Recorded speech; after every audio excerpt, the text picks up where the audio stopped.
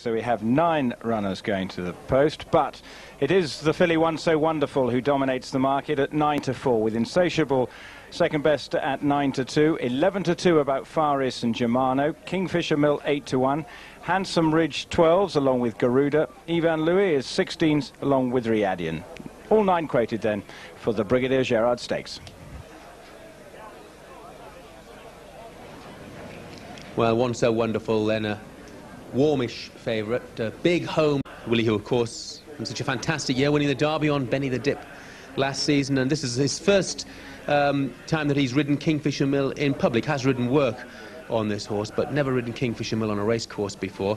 7 lengths forth to Romanov on his reappearance at Newmarket, but had quite a season last season, winning the King over the 7th Stakes and the Cumberland Lodge as well at Ascot, over 1.5 miles. Is the fact that they were 1.5 miles the key then, David, that this might be a bit sharp?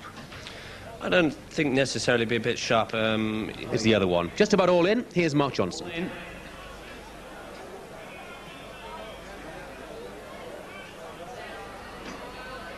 Garuda was very slow to stride in the Group 3 Brigadier Gerard Stakes. There's plenty of early pace on here, with Faris on the inside and Kingfisher Mill and Riadian, who's racing back in third.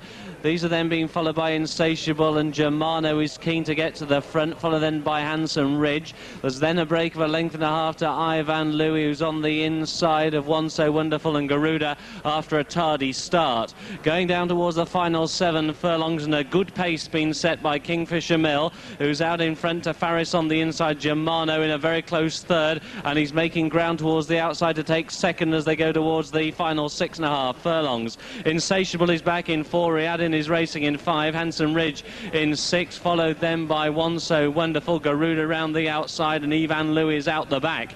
Begin to make the turn now, with Kingfisher Mill and Germano battling for the lead. Riadian is back in 3rd. In 4th place is Faris towards the inside. Insatiable is turning wide in 5. Handsome Ridge is next, followed then by One So Wonderful, who's in company with Garuda out wide, and Ivan Louis still wags the tail, making the turn past halfway in the Brigadier Gerard, and they've gone a lightning pace so far in this rain-softened ground. Kingfisher Mill by 1/2 length to Germano in 2nd. Turning in 3rd in the dark green is Riadian, followed in the field then in 4 by Faris. Then comes Insatiable, Handsome Ridge, Garuda, One So Wonderful with racing to do, and Ivan Louis is last. Down the straight towards the final 2.5 furlongs, grabbing the rail, it's Germano who goes on to Riadian. Then comes Insatiable between horses. Kingfisher Mill is dropping away with Handsome Ridge out wide. Garuda, and then comes Faris. One So Wonderful will not be winning. She's now last, passed by Ivan Louis. Down towards the final 1.5 furlongs, and it's Insatiable and Mick Kinnan who strike the front. In 2nd place is Germano.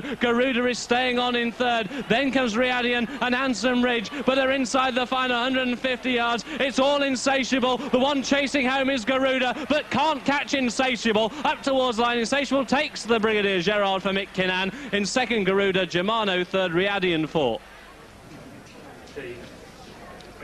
And there's Insatiable. Insatiable can't get enough of Sandown.